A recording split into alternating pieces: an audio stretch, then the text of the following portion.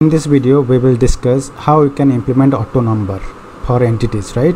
So this is my revenue entity, and if I want to create a new revenue, let's say I have clicked plus button and now I want to, so this is the revenue ID, which is the auto numbering concept I have implemented. If you provide any data here and if you give some data here and save it, it will automatically generate the revenue ID. Now how it is generating, right? If you want to concatenate some static text also with this number, you can do that. But let us first understand how this gets generated, right? How it is 4. Now it is 4. If I will create another one, it should be 5. You cannot edit this, right? So you can just give some data again and try to save this. Now this time the revenue ID will be 5. So how this is implemented, what is the design, how the plugin will work, right? Let us understand this. So first you have to configure some tables. The first table is called as auto counter table, which is a configuration table. So open this table. Let me explain you what the table configurations you have to do. So in this table, first you have to remember this table should be a configuration table. So the type of table should be the ownership should be organization, okay? And once you design this, the default field name I have taken is current number, right? So this is the primary name field. So I have given the name as current number and I have clicked save.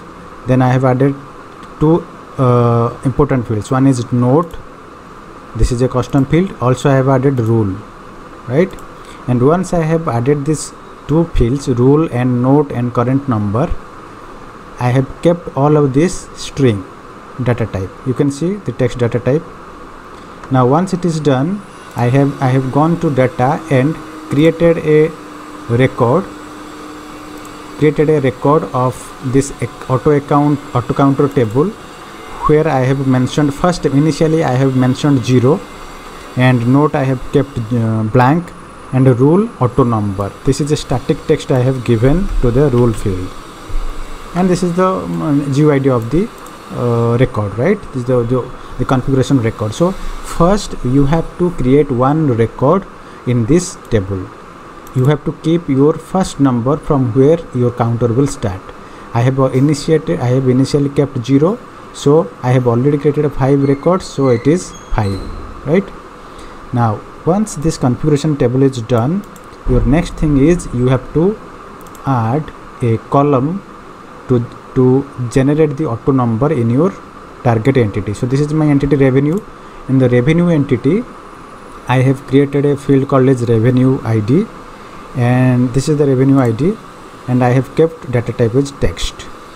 So this is my this is my table configurations. One is for configuration table to store the auto number business rule, and another is revenue where I want to generate. Now why this two table is required? Is it possible to do in only one entity? No, because sometimes if you just use one table to generate the auto number, then sometimes there is a chance of duplication. That's why we have to have a configuration table in background, and where it will store the current data counter, current table record counter, and we have to use a update log to this table in plugin, so that in the meantime when the next sequence number is generating, nobody can update this number.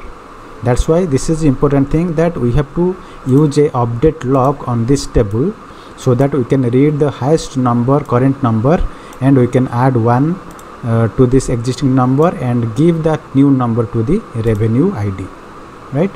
Now let us go to the plugin. What I have done, this is important, you have to understand. This plugin I have written, first you have to write down all the necessary stops required for all plugins. Next you have to take a entity object and you have to retrieve the target parameter. This entity is nothing but the revenue entity, right? Now I have written a fetch XML. This fetch XML can be built using advanced find, right? If you go to advanced find option, you can build your fetch XML here, right? So the fetch XML is, I want to retrieve the auto counter configuration table information where the role is auto number. So we treat a auto counter table as a configuration table. So first I want to read what is the ID of this record which stores the auto number, and I have taken a variable where I will store the record ID of this auto number configuration table. Then once I have retrieved this record, next is I want to initiate a update log. As you know, plugins are running in a transaction. That's why if you use pre-operational and post-operation, if you do a update log on any table, no process can update this table at the same time. So this update log is important. That's why what I have done, I have retrieved the ID of this configuration record and updated the node field, just a sample field I have taken note, and I am updating log plus date time. Now today's date time I am updating to this field.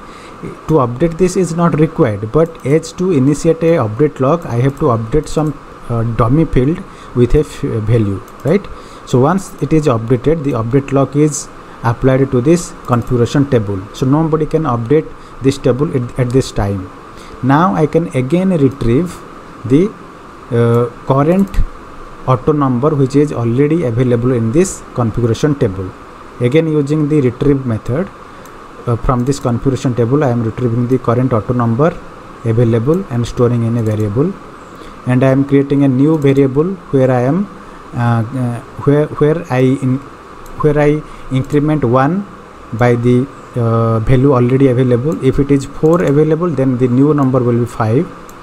Then once the new number is initialized, I want to update the revenue, right? So I am updating the revenue ID with the new value. So once the revenue ID is updated in the revenue entity, next I have to update the new counter number in the configuration table, so that whenever the new sequence number will be updated with the revenue record, the same number will be stored in the configuration table, so that again when someone create a revenue record, it will pick the recent number. That's why I am again updating the configuration table with the new counter number, right?